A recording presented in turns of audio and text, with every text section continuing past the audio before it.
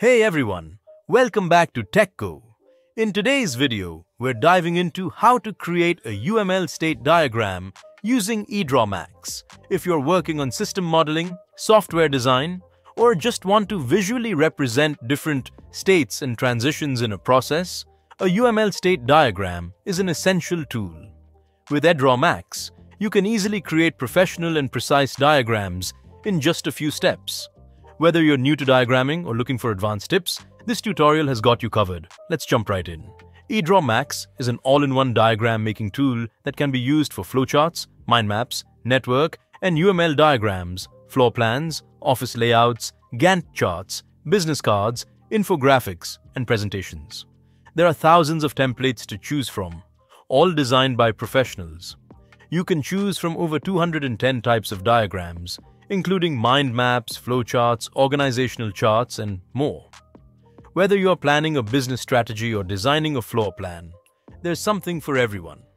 EdrawMax supports a wide range of file formats, including Visio, Excel, PowerPoint, Word, PDF, and more. Now, let's talk about how you can create UML diagrams in EdrawMax. UML diagrams, Unified Modeling Language Diagrams, are visual tools used to design, visualize, and document systems, especially in software development. In EdrawMax, you get access to hundreds of UML diagram templates that you can easily modify and use for your projects.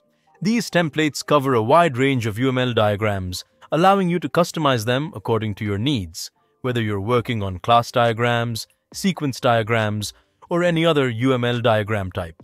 In EdrawMax, after opening a UML diagram template, you can easily modify it. You can change the font, adjust the size, and alter the colors of different elements to customize the diagram according to your needs.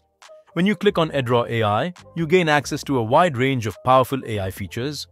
These tools help streamline your design process, offering advanced capabilities for diagram generation, content analysis, and more.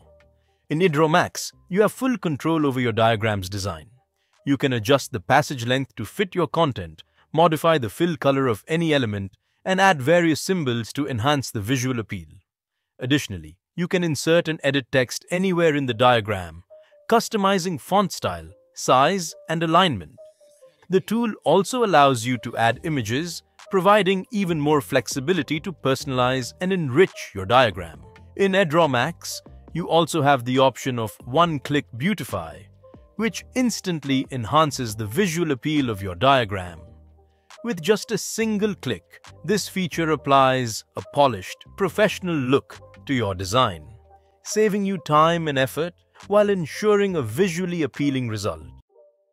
Now, let's see how to draw a state diagram for a bank ATM in EdrawMax.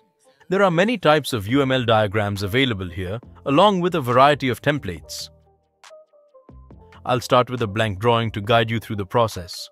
This is how you navigate to UML modeling. On the left pane, you'll see UML modeling related symbols.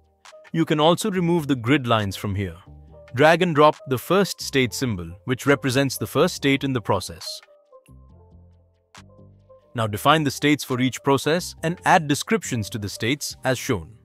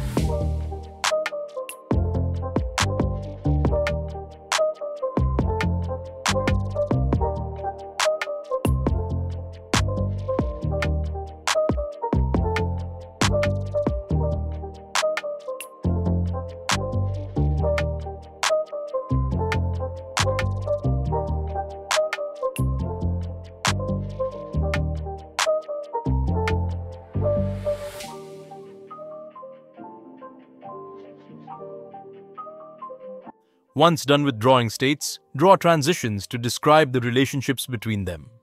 To depict a transition between two states, draw a directed line from the source state to the target state. Now define the transition triggers as shown.